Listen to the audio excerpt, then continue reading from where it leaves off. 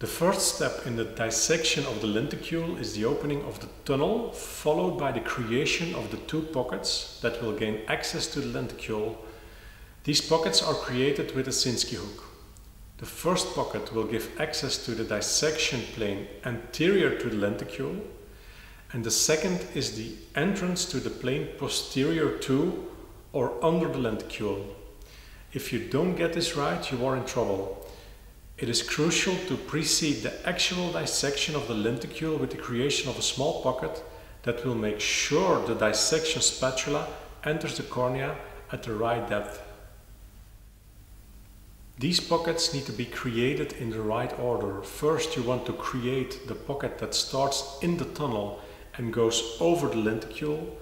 Then you create the pocket that goes under the lenticule. There are different instruments on the market that can be used for the ReLEx smile surgery.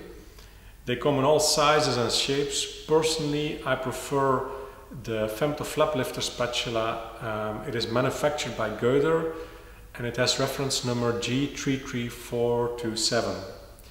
First of all, I specifically like it because it has the right curvature to do the lamellar corneal dissection needed to loosen the tissue bridges between the lenticule and the cornea. Second, because of the shape, the pivoting point of the instrument is not at the back end of the instrument, but halfway, the part that is used for the dissection. So the turning point of the spatula is not outside the cornea, but is located above the tunnel incision. This minimizes the strain on the incision side and decreases the chance of having a rupture at the entrance site. In this video, a 2 mm tunnel is used. For beginning surgeons, it is a good idea to start with a larger tunnel, for example 3 mm. Also, the software allows for a second tunnel to be created, and this could be seen as a backup tunnel in case the dissection at the first tunnel doesn't turn out right. So let's have a look at the reference points we can see after the femtosecond laser cut. First of all, we see the edge of the lenticule. Also, we see the periphery of the cap, which is a bit more difficult to define in this picture. And there is the tunnel, which is 2 mm in this case.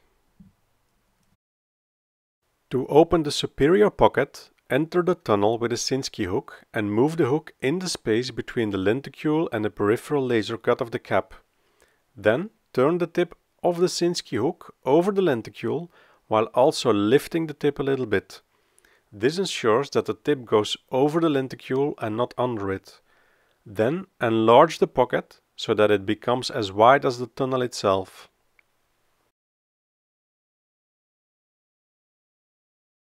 To create the inferior pocket, bring the Sinskey hook to the middle of the tunnel incision and move the very tip of the instrument to the edge of the lenticule.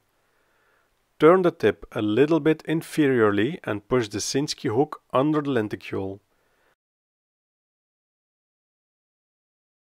Enlarge the pocket to about 1 mm.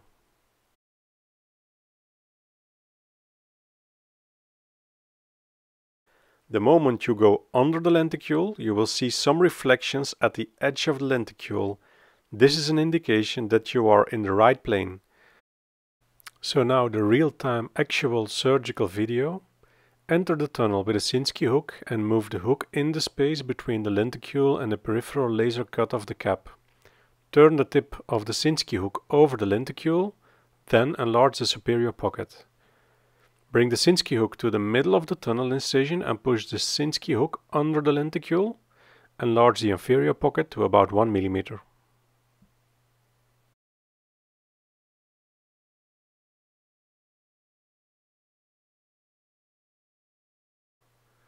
This is the creation of the pockets, same eye, another angle.